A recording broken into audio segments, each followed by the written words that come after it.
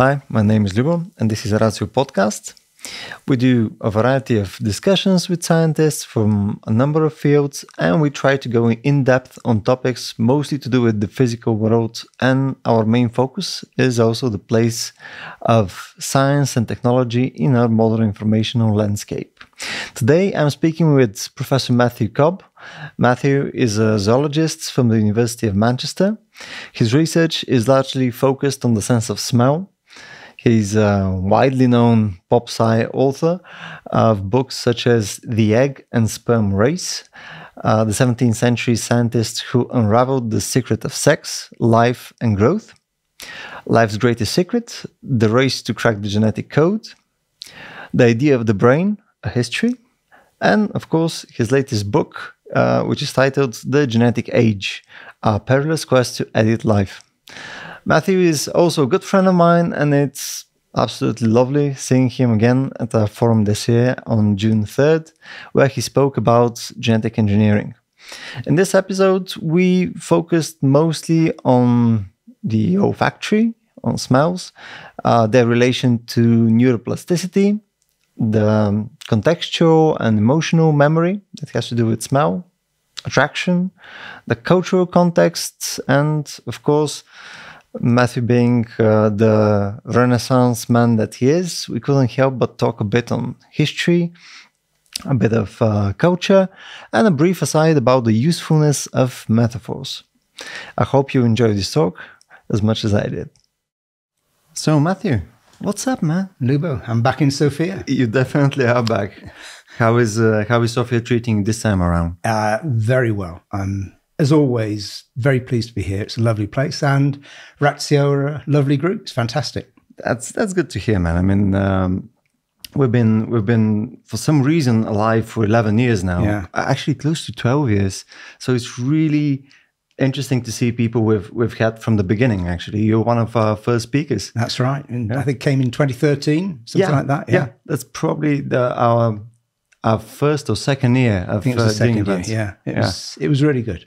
Yeah, I don't know why you decided to actually come the first time around. It's some You weird emailed people. me. You emailed me. You said you want to come, and I thought I've never been to Bulgaria. Why not? Just some cold calling, cold emailing, just like, oh, would you like to come? And I'm like, I'm definitely not going to come. You show up. What the hell? I checked you out. You were real, so why not? I mean, what are you going to do? Harvest my organs? And I don't know. Well, the worst thing could have been.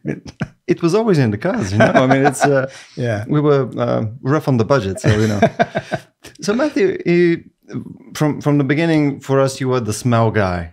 Mm-hmm. You were with the back in the day.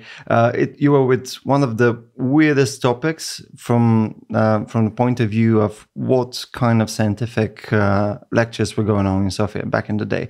But 10 years on, and even more, smell is still a thing that's really interesting for us and our audience. So, for example, in March this year, we had the whole topic for the month, for podcasts, for events, etc., was mostly related to memory, and it seems like smell was like the underpinning of all our discussions about memory. It was always contextualized somehow with smell. So, what's going on there? I mean, is it a relationship because of closeness with the hippocampus? Is it some deeper kind of relationship with smell that we can explore? Well, it does involve the hippocampus in humans and vertebrates, but it's not only in vertebrates. So basically, in any animal, when it identifies a smell, when it smells something, it does two things. It identifies what it is. You have a whole set of kind of computational processes which are very similar in different species, even though they may have completely different evolutionary pasts.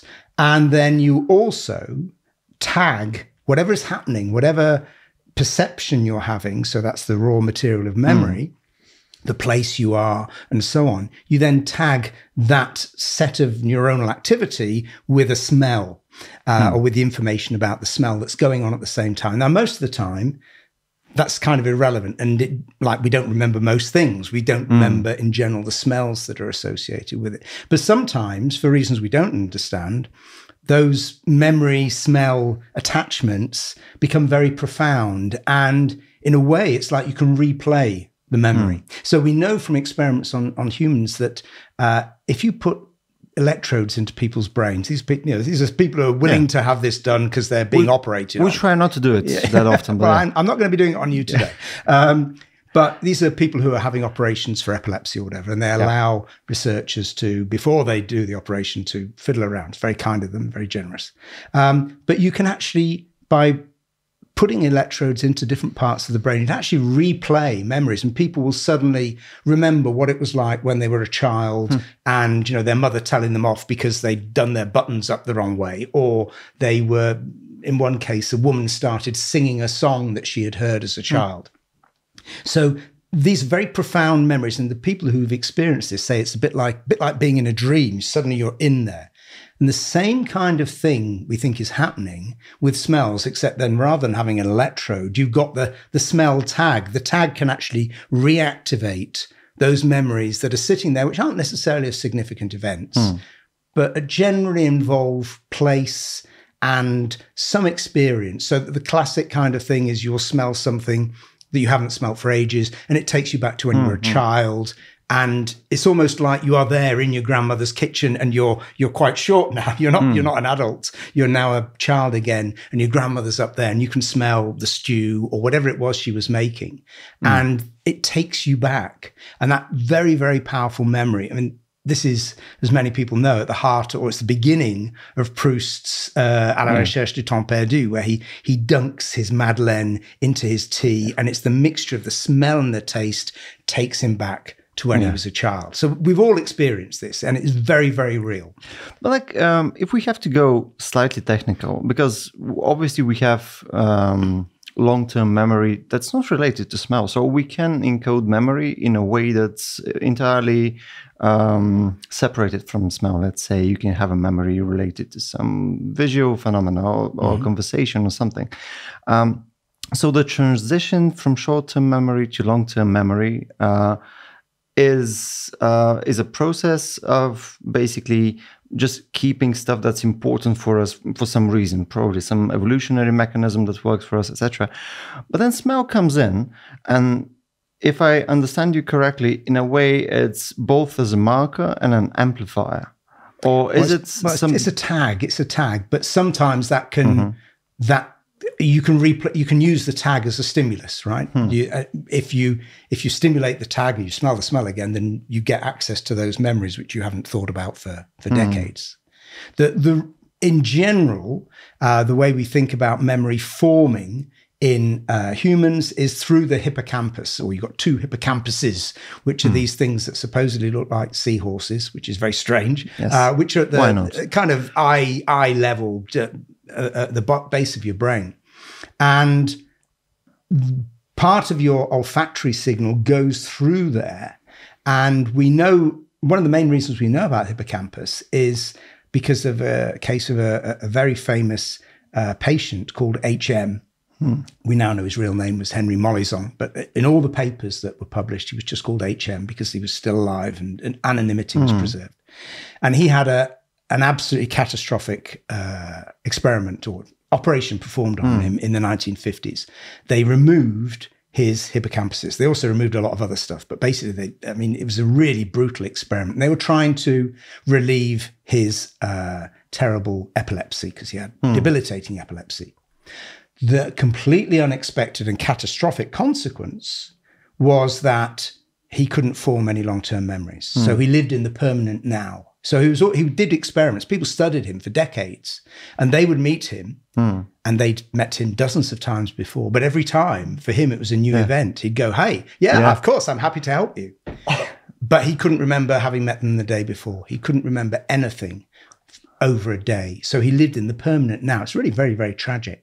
Now, this gave us all sorts of insight. It wasn't quite as simple as that, because he would then remember stuff that had happened after the operation. He'd talk about astronauts or something like that, or President Kennedy being assassinated, which had happened decades later. So clearly his memory long-term memory wasn't completely destroyed, but it was largely destroyed through this terrible operation.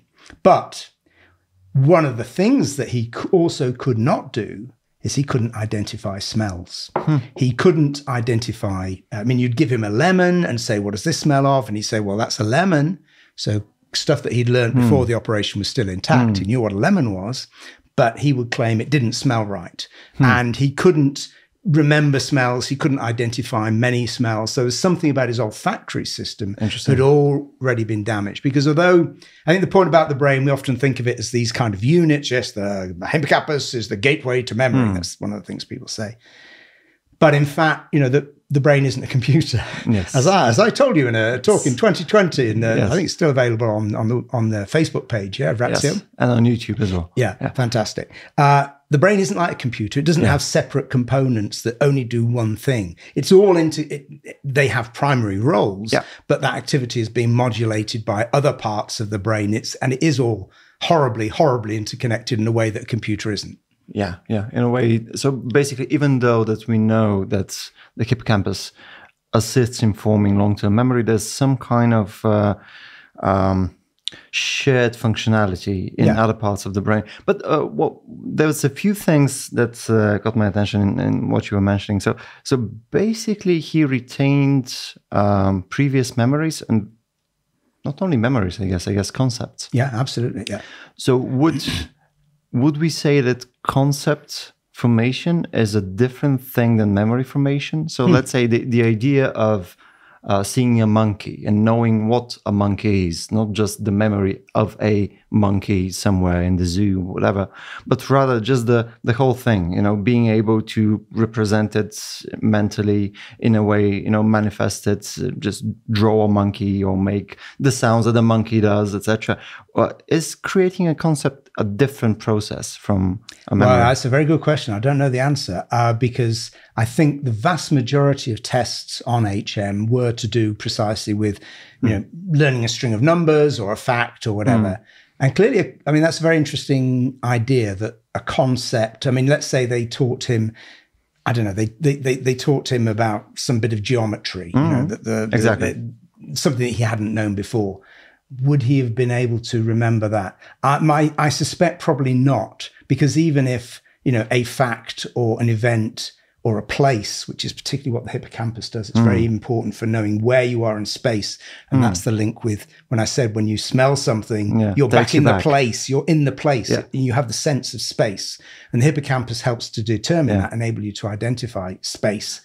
I think that going through that and then spreading into other networks would be essential even for learning some concept. If you try to teach HM about E equals MC squared, say, if he hadn't known it before, I think he still would have had difficulty. But I don't know of any of the research they did that actually focused more on concept formation rather than facts and simpler memories. That's a very interesting question. I'll have to find out. There you go. I don't know. The three most important words in science, right? I don't know. Either because we don't know and nobody's done the experiment, or I don't know, in which case I'll have to go and find out. Well, it's unknowable. We can imagine stuff that's unknowable, but that's a bit philosophical. No, there are indeed. But you can stand, even if it may think it's pretty unknowable, I don't know, like the nature of consciousness, it may eventually be knowable, and we can take steps towards it and work out experiments that could at least test some hypotheses. That's the exciting bit of science. It's not knowing stuff, it's finding new stuff out. Oh, it's a process, definitely. There's a bunch of stuff I'd like to address afterwards, with specifically with science and the boundaries of what we consider science and then pseudoscience, and is there a weird place in the middle? But before that, so we were talking in those events in March a lot about neuroplasticity in general. So again, when you say that smell is a marker in a sense, and it's from my entirely untrained ear, again, I try to contextualize it as something that's still a kind of a stimulus, or it can act as a stimulus. Does this mean that, in layman terms, can we imagine a way in which we can use smells to stimulate neuroplasticity? Well, you can do that. And for example, I won't say it's a good thing, but one of the consequences of the pandemic has been that anosmia, so the inability to smell, or phantosmia, which is when you smell things that aren't there, or parosmia, which is where previously nice smells now smell horrible. All those conditions, which before the pandemic were kind of dismissed by physicians. If you went to see your doctor and you said you have one of these phenomena, they'd go, well, there's nothing we can do. It's tough. You've got to live with it. But so many people, in particular in the first wave of the pandemic, were affected by their sense of smell. Eventually, the medics accepted this is actually a sign that you've got COVID. You may have no other symptom. That, and the consequences of long COVID, where people have had carrying on having conditions and symptoms for months or years, that now the possibility of perhaps recovering some of that damaged smell by stimulating your nerves, your olfactory nerves, has become very important. So there's something called smell training, which has largely been developed by Thomas Hummel in Germany, but there's a British charity called Absent, as scent as in smell. You see what they did? That does this in the UK, and they have, in fact, they do it all over the world. So you want to, people who've got any problems like this could check out absent.org, or another charity in the UK is called fifthsense.org.uk. And they deal with smell and taste problems, in particular those that have arisen since COVID. And what Thomas Hummel has shown is that people who lost their sense of smell because of COVID or other diseases can affect your sense of smell, that it may be possible to recover some normal function by giving yourself very strong stimulation of things like ammonia and other very sharp smells. And you do it regularly over several days and weeks, and then you can sometimes recover function. So the plasticity, which is there in general in the nervous system, but not always, and in particular in olfaction, because our nerve cells that are doing the actual detecting, which are high up, about eye level, dangling down through the base of your skull, right? That's right. They're like this down there. They are continually recreated. They're stem cells. They're continually redeveloping. So, for example, you can take one of these cells, if you're a mouse, get one from a mouse nose and create a new mouse. It can turn into a new mouse, right? It can develop into an embryo. So they're very special cells. They're like the cells we have that make our red blood cells, called stem cells. They can become anything. But the cells don't just have to be there because they're continually regenerating. They've got to go to the right place in the brain, the other side of the base of your skull. And in some cases through disease, or in particular, people who have head injuries, you can fall over in the street, trip up over a pavement, say, especially in Sofia. In Sofia, it is possible. Absolutely doable. You can bang your head, and then the nerves, because they're going down through this base of the brain, get cut as the sharp blow hits your head. So you can lose your sense of smell. Your nerve cells will then redevelop, but they've got to find their way right back to the same place. And that often is difficult. So that's harder to recreate. And sometimes if people have had a head injury and they lost the sense of smell, well, that's it. There may well be no recovery from that. Yeah, it's probabilistic, basically. It depends on what kind of damage you've got. So, for example, people who smell, one of the main features of the COVID pandemic has been what's called parosmia. So in particular, coffee, people now find that it smells disgusting. It smells of feces. It's a very, very common phenomenon. Oh, that's bad. Yeah, absolutely. So you can't stomach coffee, because now what's happened there is, if you imagine that your smell cells, a bit like playing a piano. You've played a chord. Coffee is your fingers, brum, it makes a lovely chord. But now, let's say all the black keys have been damaged. So now you play that, and rather than brum, it goes, nah, and it's really not very nice. So, and they've been able to work out which are the groups of neurons that have been affected, because so many people have had it, and they've tried to study what is it that people are now smelling differently in the bouquet of coffee, because coffee is composed of hundreds of different molecules. And it's just some of those molecules which are detected differently and are producing this discordant, unpleasant phenomenon.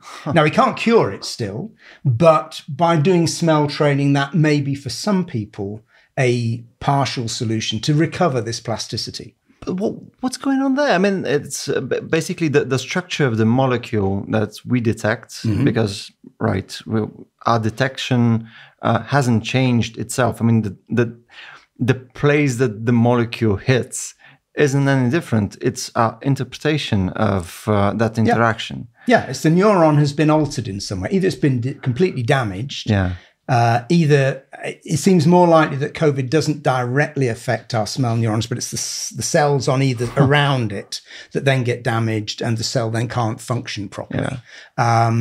And that means either that the neuron isn't there anymore. It's simply not. Yeah. You have lost the black keys, or maybe it's got to be pressed a lot more. You need a lot more or a lot less. It's become hypersensitive or too, hyposensitive, and so it's not responding in the right way, and you get this this unpleasant sensation. But I mean, your brain is interpreting everything. If you press your eyeballs, you see light. Yes, but there's no light there. That you're simply stimulating your optic nerve. And the brain says, my optic nerve's been stimulated. That's light. So that's how you perceive it. Yeah. That's a really weird thing, because you mentioned a few things that are related to the fact that end of the day, we're in a physical world. So, so smell is some kind of a particle, is basically hitting your senses. Light, again, we're basically a black box that interacts with the world around us. And it's not exactly a 1 or 0 type of thing. We're not a computer. It's kind of a gradual thing. It's a gradient. So when we say that we have a hyperstimulus, so we're basically throwing a bunch more stuff at our senses in order to detect this. And for me, it's a really weird thing to wrap my head around. So because when we give explanations about, be it our brain or other forms of physiology, etc., it's sometimes way too abstract. It goes into an abstraction that kind of doesn't take into account, let's say, the form of a molecule, especially when we give popular science lectures, etc., or the processes themselves. What's the realism that they would happen? So, with your example about, let's say, the reformation of some kind of after an injury, the nerve cells can find their way again toward the right place. But again, it's probabilistic. It tries to navigate in a physical medium, etc. So I don't know how this is actually, end of the day, ever explainable without just we know the rough idea of it, but how would we make it entirely deterministic? It's what I'm trying to get to. So we know the process in some parts of science, but end of the day, there's a bunch of molecules hidden in your nose. There's a bunch of neurons in your brain. It's a really, really complex system. Yeah. So how do we actually analyze this? Don't know. There you go. I mean, this is a major problem, and there are different kind of approaches that people take. There are some people who want to tackle it head on and try and create complicated models of how brains might function and interpret the world. The other solution, which is one that I've generally adopted, is to take a much more reductionist approach and to look at a very simple system. And that's why I studied maggot noses for so long, a very simple system where I can study a single cell and try and understand the principles that are involved there. The problem with that is you're missing out the big picture. And in particular, when it comes to humans, there's also, I'm studying a single cell in a maggot is not the same thing as a human single cell, never mind a human nose and whole function. So, I don't think I'm coming down on the one hand and on the other, and we need a bit of both.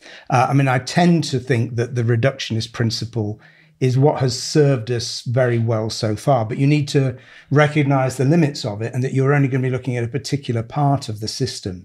And that in particular, when you're dealing with humans, because of the kind of plasticity that you've mentioned, there are many things that are very surprising. So one of I said human brain is not like a computer.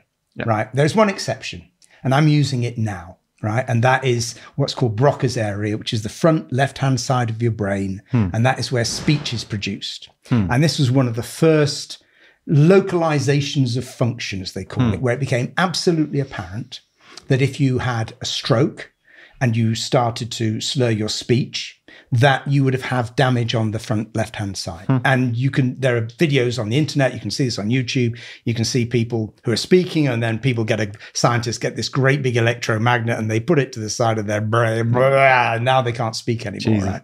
I mean, I wouldn't have that. I mean, it's completely safe, but it sounds rather terrifying. I think I'll pass. Yeah. But because the electromagnetic field is going to disrupt the activity of the neurons in that part of your brain, you can't speak anymore. Yeah. So that is a bit like, I don't know, the video card in your computer, right? Yeah. We know that decades, centuries now of evidence proves this. And yet, last year, this fantastic paper came out, the joint work of a group of people who are into brain scanning and a woman in America who's in her late 30s. She heard about they were doing these scans on brains, and she wrote to them and said, you might want to look at my brain. I've been told it's quite interesting. So they said, well, okay, come on in. I think they probably thought, yeah, we've got a crank here. But no, they put her in the scanner, and she's perfectly normal. She's college educated, absolutely everything about her is normal. And they looked at it and they said, oh, because the front left, in fact, the whole left side of her brain is completely absent. She has no Broca's area. There's a big hole. You can see the paper online, and there's this big black part of her front part of her brain. So from when she was young? Well, that's what their hypothesis is, that when she was actually an embryo, so even before she was born, when she was a fetus, there was a stroke in her brain, and that destroyed or led to the disintegration of all this part of her brain. And then she's born, or even before she's born, she can hear things, right? Babies hear things in the womb. We know they react to sounds of the mother's language. As soon as they come out, they will react preferentially to the sounds that the mother has been speaking than to any other language. So we learn the sounds of a language. We don't learn the language, we learn the sounds of it. And then she's interacting with the world, and her brain is sufficiently plastic for the brain to find a way, we don't understand, but it's clearly got to be on the other side of her brain, that she can speak perfectly normally. So this is incredibly unusual, and it's to do with being young. And we know children soak up language like sponges. They learn languages and they can speak languages in a way that those of us who are older can't. So, anybody listening who speaks more than one language at home and has got a child, speak to the child in both languages, because it will learn them. It will just adopt them. So this woman was incredibly lucky in a way that this happened very early. Well, she didn't know. She wouldn't have known any different. No loss of function as well, but she's absolutely normal. But sometime in her 20s, she was in a study, and people said, "Oh yeah, you haven't got a left front side of your brain." But isn't that really weird in evolutionary terms? I mean, if something could have been, saved in terms of energy expenditure, etc. I mean, if we could have had brains that are basically half the size, and I'm guessing the energy consumption of her brain is less than... I guess so, yeah. It would be weird if it had a equal yield. Well, maybe I have no idea of the density. I mean, you could imagine that the density of neurons on the other side is substantially increased, right? So she's now got a super dense brain, but it's all crammed into one side. And she's able to carry out, as far as we know, all the functions. There's nothing in her behavior or everyday life that suggests any problem at all. If you weren't in a scanner, if you weren't put in a scanner, you wouldn't know. Wouldn't natural selection try and do that specifically? I mean, end of the day, if that amount of brain could have been skipped, I mean, wouldn't nature be like, you don't need that? Well, I mean, only if, as I say, that, maybe that she is missing some function. That maybe, if you're a tiger, maybe she can't detect you as quickly. Right? Oh, in terms of survival. So there may be something else. We don't know. I mean, she survives perfectly well in a social context. In the, early 21st century America, right? She's perfectly normal. She'd get by.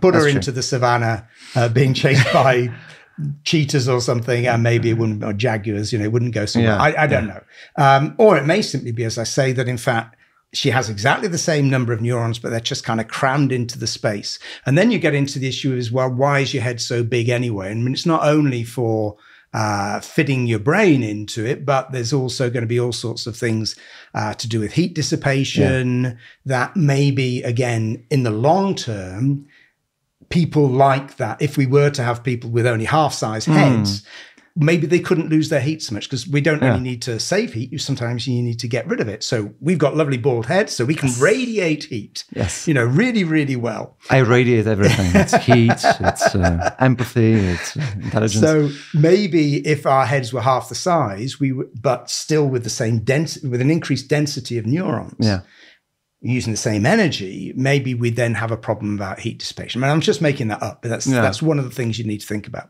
I don't think our brains, our skull sizes is simply to fit the brain in. It enables us to do all sorts of other things. There's probably some amount of sexual selection as well. I mean, I think baldness is remarkably attractive. I entirely agree. My entire experience is related to this. Anyway, one thing that we keep coming back to in most of our events in the last few years is cultural context. This comes up in studies about brains. This comes up in work to do with physics, all kinds of stuff. It seems like the way that we interpret results and the way that different ideas are formed are different because of the culture or because of the language in which they're set up.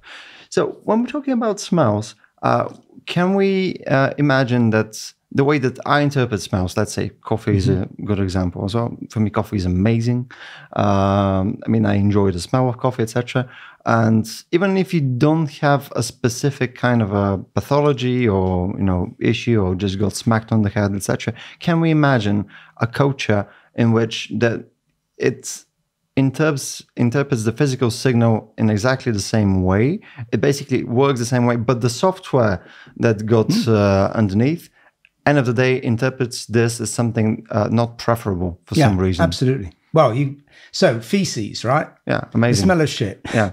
Now, people in general are repulsed by that. Yeah. But children aren't. Children don't. I mean, it's not an inherent. There are some smells like vomit. Okay, so if you smell vomit, and if that's not good, and furthermore, you will start to feel sick, right? And you can see why that in evolutionary terms, and that works in all mammals that are social. If they smell vomit, then they want to vomit because your neighbors. Maybe we ate the same food. They're sick. I better get it out. That's why if anybody's sick on an aeroplane, it's a catastrophe because it then very rapidly spreads through the air. But smells like feces aren't inherently disgusting, and children don't find it so. And it's something they learn because we say, no, that's disgusting, don't play with it or whatever. I mean, babies in general, or toddlers, when they see this stuff coming out of them, are very intrigued by it. They want to know what it is, and they're not repulsed by the smell. So that's something we learn. It's not something that's innate, unlike the smell of vomit, which has got different kind of much deeper roots. And different cultures use smell in very, very different ways. There are various tribes, indigenous peoples that will if you're living in the jungle, it's very difficult to find your way because it's incredibly dense and so on. You can't navigate by a hilltop or anything. You can't see anything except the rainforest. But there are plants, and those plants have different smells. And there have been lots of studies showing that people living in this way will navigate by smell. They will, okay, well, that tree is over there. That's producing that nice smell. That tree is over there. That's not so nice. Okay, we need to steer close to the one that doesn't smell so nice to get to the river or whatever it is. Yeah. So different peoples have different habits of using smell in their culture. And I wrote a little book about this called A Very Short Introduction to Smell. And one of the most interesting parts of it, so much of it is about the kind of thing we've been talking about the genetics, the physiology, the ecology of smell. But the really interesting stuff that I wrote about was the stuff I didn't really know, which is smelling culture, which was fascinating. So probably the first novel that was ever written was written in Japanese about the year 1000 by a woman, in fact. And smell plays an absolutely fundamental role in the novel in terms of punctuating the day and is used as a signifier, a cultural signifier. In the cave paintings that were made in France, in Lascaux, these fantastic cave paintings that were made around about 20,000 years ago. So they're extraordinary. You can see these magnificent bulls. People don't know what I'm talking about. Go online, just put Lascaux. It's got an X at the end, and you'll see these amazing paintings. We can put some links in the podcast description. They were discovered in 1940 by a couple of teenagers whose dog disappeared down a hole. They went down the hole after the dog, and eventually they discovered this astonishing cave. Now, so it looks beautiful, and it would have been, we know it sounds beautiful as well, because people have shown that there are echoes, the places where people chose to put up the paintings, there are particular echoes, so you could imagine people would have been chanting there or singing or something. But not only that, how did they see in the dark? Well, they saw in the dark because by making lamps. So we have sandstone lamps that are found on the floors of these caves, and those lamps had animal fat in them. And the wicks, so they had a little candle. The wicks were either of juniper or pine. So there are, other twigs are available in the area, but they chose the ones that scented. So you can imagine that, in fact, what we see is just, a brilliantly lit image taken with a flash would have had the flickering of these candles and the smell, the kind of bacony, fatty smell of the animal fat, but then also the smell of pine or juniper. Cool. And then people singing around you. So the whole thing becomes very moody. Very absolutely. It's complete multi-sensory experience. So smells have been important from the very beginning. Cool. That's really cool. And I have just one more thing about smells. I know I've dwelled on this, but it's really, really interesting for me.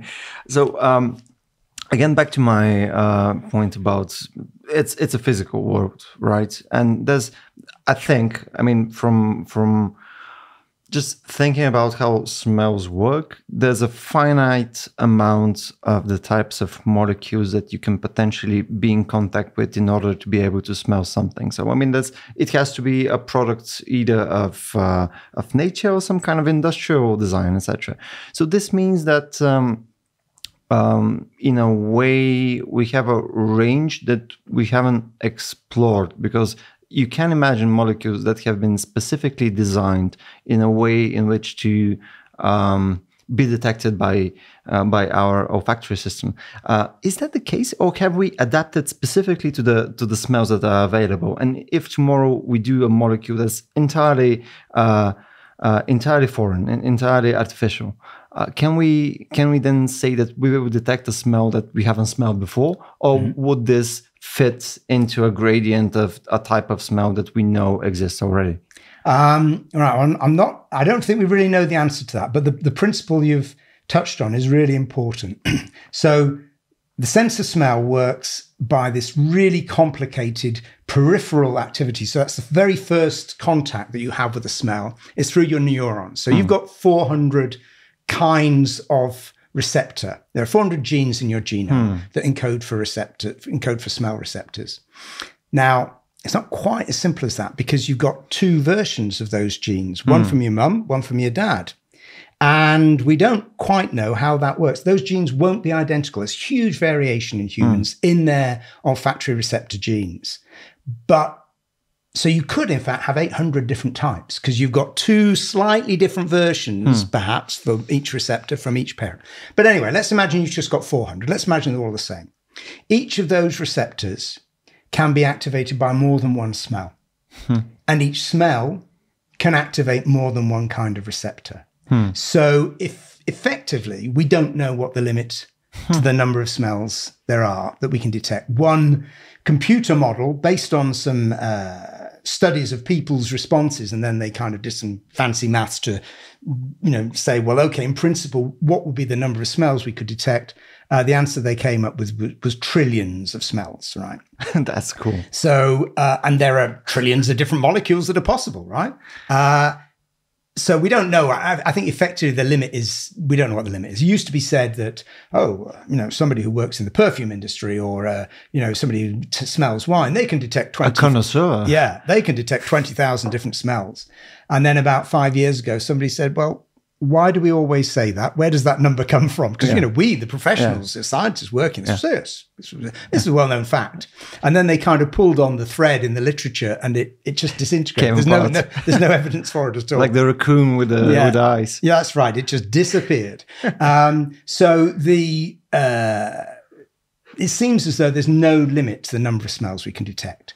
Now, there must be some rules about it, right? We know there are some basic rules. So things with sulfury rings, molecules that have got sulfury rings smell kind of farty, right? Yeah. There are other smells that smell kind of fruity. But as I showed back in 2013, you can change a single atom of carbon. Our sense of smell is so sensitive that two molecules that differ by just one atom smell different. One will smell kind of rosy, the other will smell kind of orangey. Just that single atom of carbon changes it.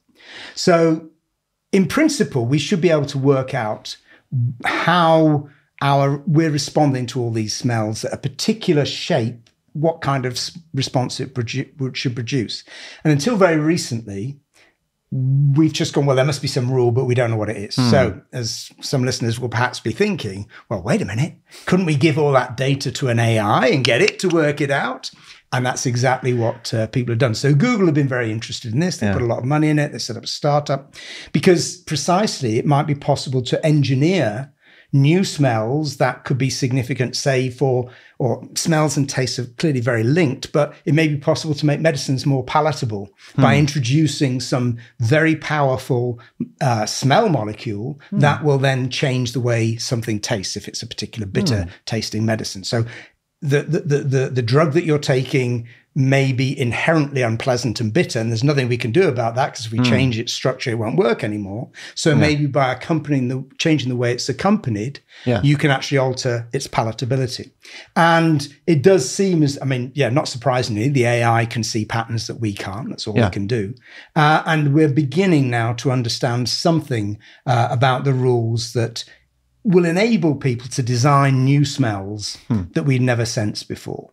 But clearly, we can't smell, we may be able to smell trillions of smells, but I don't know how many conceivable molecules there are in the universe. Bazillions, an incredible variety. So there will be some things that we can't smell and we'll never be able to smell because we don't have the right genes to enable them to smell. I mean, this is the same in all that, so cats, cats, Luba. Plenty of cats are known to me. Yeah. They can't taste anything sweet. They cannot, so they don't have the... Thank God. Yeah, they don't. Well, they still like ice cream, right? Yeah. So they'll get very excited about ice cream, but whatever they're tasting, it's nothing to do with sweetness. It's to do with the fat or there's something in there they like, but they cannot taste sweet. Those genes are not present in their genome because they're carnivores, right? They're obligate carnivores. They're not like a dog that'll eat anything. So, it tastes everything. Like humans, we're omnivores. So cats are obligate carnivores. Not much sweet in a piece of meat. A mouse doesn't taste sweet, it just tastes meaty. So they've lost those genes. All cats have lost those genes. And yet there's still some things that we give them as treats or whatever, like ice cream, which they think's really interesting. So our genes are ultimately going to shape our perception of the world. We can't see ultraviolet light. Bees can, we can't. So although we have the impression that we have this unmediated contact with with reality, that it's just there. You can see through your eyes, you hear your ears, or you smell, whatever. It's actually clearly filtered. It's filtered by all those organs. And there are some things, I'm now getting quite old, so I can't hear bats anymore. Really you can't hear bats. Yeah, I can't. Bats. Young people can hear bats. I've never heard bats. I mean, I've heard of bats flapping around and just flying. Bats make very high-pitched sounds.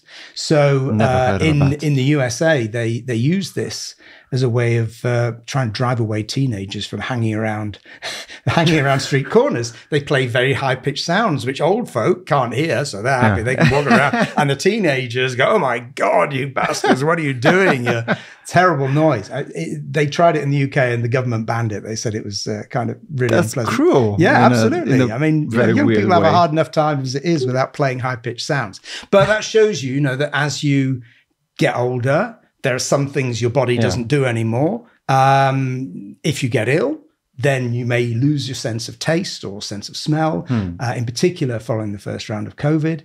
And that just when that happens, it's like when, if you damage yourself, you get an injury, you suddenly can't run in the same way or walk in the same way. And it's almost a shocking reminder of your mortality and of your frailty, and that you are in a body, that body needs to be looked after.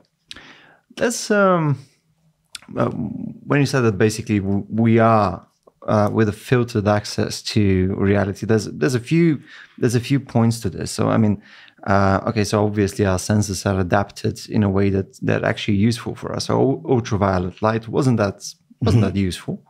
In that sense, smell, we've adapted to stuff. Okay, so vomit, obviously something that's relevant to us surviving, etc. But at the end of the day, this goes through an interpretation by the brain in a way to actually make a better forecast model of the world. Absolutely, yeah. So when we think about the brain as a forecast machine, basically, again, it's a metaphor. No, I'm quite okay. That's one of the fundamental things the brain does. It represents the outside world and makes predictions about what will happen if it does various things. And obviously, some short-term predictions are more accurate than long-term predictions, although long-term predictions allow us to do stuff like agriculture and a bunch of other stuff. It allows us to actually plan. That's going to be a frontier type of question. So would you say that kind of a forecasting characteristic of the brain and our ability to be able to forecast much into the future and have potentially theory of mind, etc., would you say that this is in some way potentially connected with consciousness? Oh, absolutely, yeah. Yeah, I mean, I think that's part of the... I don't know, right? I mean, in general... I'm not terribly interested in consciousness. I mean, it's fascinating, but it's because I don't think we've got any tools to really get to it. It's something that I leave to one side. But I know a lot of people are really fascinated by it, in particular, the kind of more philosophical arguments. But yeah, I mean, that's one of the key things that whatever consciousness is, it does enable you to think through things and to think, okay, right, that policeman is making me very angry. If I thump him, I will feel some relief from my irritation, but bad things are going to happen. And you can actually reason that, and you can say to somebody else, no, don't do that. Don't go into the cave. There might be a stuffed bear in there, or a real bear, even worse, and that can then enables you to imagine what they're going into the cave. They're going to hit the policeman, right? Don't do that. You can actually imagine, you can predict what they're going to do. And in some way that we don't understand, and I don't think, but I don't know, I don't think is unique to humans, that has this conscious inner monologue aspect to it, where you can think things through and talk to yourself and discuss those things. On the other hand, a lot of what is involved is below the level of consciousness, and you do things spontaneously. You either do or don't hit the policeman, or you do or don't get to the cave. Or something that's even more striking has always intrigued me, is when you're trying to remember something. And I find this in particular with crosswords. I'm not very good at crosswords, but I can I can see the answer, but I don't know what it is. And it's on the tip of your tongue. You know that this word, even if you haven't got the first letter, it begins with T. What is it? And so you've got some part of it. But you can't directly access. I mean, and different people have different strategies. For me, both with the crossword and in general life, if I can't immediately get there, I can't find the route, it's what it feels like in my head, then I just forget about it. And I come back an hour later and I look at the crossword and the answer is obvious. So something somewhere at the back of my head has been dealing with this. And I haven't been dealing with it. So there's lots of stuff which is taking place below the level of consciousness. And it shows you that concepts we were talking about earlier on, they are represented by not only the concept, the pattern of neurons, but also by the word that we use for that. So it begins with T. What is it? I can't remember, but it's something. And so then eventually you can use the T as a tag to get in it, or maybe you can't do that. You have to look at allow your brain just to work out what that concept was, and then to bring that into whatever your consciousness is. So you're more of a proponent that this has been an evolutionary adaptation. Oh, yeah. I mean, you look at, okay, so I don't think gorillas should be in zoos. On the other hand, all primates, if we just leave them in nature, then most people won't get to see them. And secondly, they'll get eaten or killed by humans. But, if you look at a gorilla or a chimp or an orangutan, but in particular a gorilla, it's very difficult to avoid the impression that it's a bloke in a suit. There's somebody who's just got dressed up and is looking at you, because there's something about that eye contact, which is one of the ways that we communicate. And we have the perception that there is somebody else in there, and you're not a robot from Mars or a hallucination, but you are real. Other people are real, and I can predict what you're going to do, and I can imagine what you're thinking, which is the most mind-boggling thing. But when you said a gorilla just looking at you, I had this experience like a few years back. I think I was in Cologne, in the zoo in Cologne. And, they had a bunch of different kinds of monkeys in different cages, etc. And there was this orangutan just slouched next to the window thing. And you go next to him and he just literally does like this, looks to the side, looks at you, and he's like, another human. And he was like, so fucking tired of this shit. And just looking at my face, he was like, oh no, can't deal with this right now. Just please no. It was insane. I mean, there are other videos, rather happier videos of somebody with a young orangutan on the other side, and they show them a cup. And they put something into the cup, and then they spirit it away, and they show the orangutan that there's nothing in the cup, and it kind of falls out and looks like it's laughing. Thinks this is hysterical because it expects to see something in there. It's got a brain that is predicting. It knows definitely. I put something in. He put something in the cup. It should still be there. It's gone. My God, how did he do that? It's amazing. And poor old animals in zoos, that is obviously kind of going to be the most important thing that'll ever happen to them. You know what? There was a human out there once and he disappeared something. How did that happen? That never happens normally. I think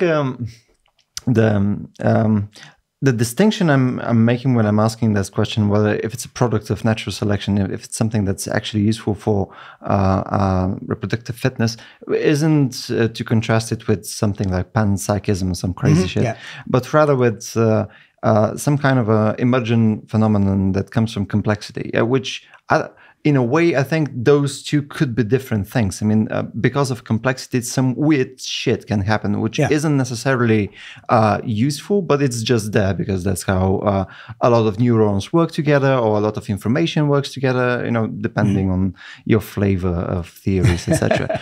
So, I mean, could this be a tacked on thing that's not necessarily useful for fitness? Well, it could be, and we don't know. I think it's probably unlikely because there are so many, well, certainly in primates, it looks very much like many of these lineages have the same phenomena. So it's very difficult to test, of course, because you can't go to a gorilla, are you conscious, right? Yeah. So you have to do various experiments. And one of the ways that you can do this is to look at theory of mind. Do they know can they imagine what somebody else is thinking, right? And that could be very important, say, in avoiding conflict, or knowing if I do something, then the top gorilla is going to not like that and I'll get in trouble, so I need to avoid that. Or maybe I can do it out of his sight and then he won't see me and then I'll be okay. So it's not simply about being, reinforced. You get hit by the gorilla if he sees you doing it, right, I'm not going to do that again. It's just simply on the basis of negative reinforcement. There's also evidence that they may be taking actions to avoid being seen. And so there's reasonable experimental evidence, it's very difficult to obtain, that gorillas and chimps and even orangutans, although the experiments that have done, the orangutans don't kind of like very much, may have some primitive form of a theory of mind, being able to imagine what another animal is thinking. And that's not surprising, right? Because one of the things that Darwin studied, it was quite amazing. So he knew that there was going to be this problem about what the link between consciousness and the brain was, right? And people were thinking about this back in the 19th century when he's just come back from his voyage around the world on the Beagle, and he's starting to think about the origin of species as it became. In the late 1830s, he's sitting in London at the top of Carnaby Street, in fact. He had an apartment, and he's reading this book, and we can see this because we've actually got his copy of the book, and we can see his marginal notations. And he was reading a book, Popular Science at the time, saying, well, we don't know what the link between brain and mind is. There is a link, but we don't know what it is, which is still pretty much where we are. And Darwin kind of draws a line down the side of this comment. He said, it doesn't matter. Right? From Darwin says, it doesn't matter how it works. I just need to know that there is a connection between the shape of a brain and what it does, right? Because he works out over the years, natural selection, what does it do? It changes bodies. That's what natural selection does. Bodies and what they produce in terms of color, odor, and thought. Yeah. So if natural selection can change the shape of your brain, it's changing thought. If you're doing something, thinking something, and that is the product of a particular set of neurons, and if that being able to do that gives you a selective advantage, then that form of brain will tend to be passed down. And I think that's absolutely brilliant of Darwin, because like me, he decided, I don't know the answer. They don't know the answer. We won't know the answer for decades. It doesn't matter. And when he eventually turned to human evolution, because there's virtually nothing about human evolution on the origin of species, for all sorts of reasons. But maybe some people say, well, he was worried about, scaring people, and he didn't want to talk about human evolution. There's an awful lot about pigeons and pigeon fanciers in there, and virtually nothing about humans. A couple of sentences. In 1871, he has to deal with the question of human evolution, partly because his good friend Alfred Russel Wallace had decided that humans were different. He went to a seance, in fact. He went to a seance. These were really big in the late 19th century. Yeah. And this medium, this was in January. It's very important, the date. He went to a seance in January, and they're all holding hands, and the medium goes into a trance. Yeah. And then suddenly the lights go off. The lights have got to go off for some reason. The lights go off. And then the medium is now standing on the table holding some fresh flowers in January, and the flowers are covered in dew, like she's just picked them. So this kind of nonsense made Alfred Russel Wallace go, okay, so humans are different. There's something weird about, spiritualism and so on. And he ends up arguing that humans are not subject to natural selection. We didn't evolve. We're completely separate. Now, Darwin's not happy about this, and various other people started to get caught up in this mania. You can see why. Yeah. So he thought, okay, I'm going to have to do it. So he wrote a book called The Descent of Man, which is generally published as, in fact, he wrote 2 books. It's really odd because it's called The Descent of Man and Selection by Sex. But it's in fact 2 books. He wrote a book on human evolution, The Descent of Man, and then another little book on sexual selection, which are the 2 topics which he didn't develop in the origin of species. But the bit on about the descent of man is primarily about what was known at the time about human skeletons and human anatomy and comparative anatomy. And he got his good friend Thomas Huxley, who was an anatomist and a zoologist, to draw pictures of different ape brains, including us. And Darwin reproduces these, and he says, what this shows us is that there is no difference. There is a difference of degree, not of kind. In other words, certain bits are getting a bit bigger, but there's nothing that's qualitatively different. Now, the one exception to this is the callback for people who've been listening all the way through. The one exception to this, which Darwin actually knew about, is Broca's area. But you can't see Broca's area, right? It's not morphological. We haven't got a big lump that a gorilla hat doesn't have. What we do have is a set of neurons that if you stimulate it, or you alter their activity, will change speech. You do the same thing in a monkey or a gorilla, and nothing's going to happen because they don't have Broca's area. So they can't, hey, news. They can't speak. Yes. They can't, whatever speech is, it's a very weird phenomenon. Speech is different from hearing, right? So Broca's area controls your speech. It doesn't control your understanding of sound, of speech. So it's only your ability to produce it. So yeah, Darwin has said, look, natural selection changes shapes. It has clearly changed the shape of the brain over time. And some bits have got bigger and some bits have got smaller, but that's no different to, if you look at a gorilla's arms, it's got huge, great big arms. It's got massive, great big shoulders, right? So do we. So it's a difference of degree. I try. You're doing very well. You're looking very, very hench, as young people would say. It's a difference of degree, not of kind. We and a gorilla both have shoulders. They've got a different shape. We've both got jaws. Theirs are much bigger and so on. So the brain is no different. It's just another part of our anatomy. Now, that is the case. And the implication, therefore, is that although there is a clear difference between us and them, we're in charge, they're in the cages. Yes.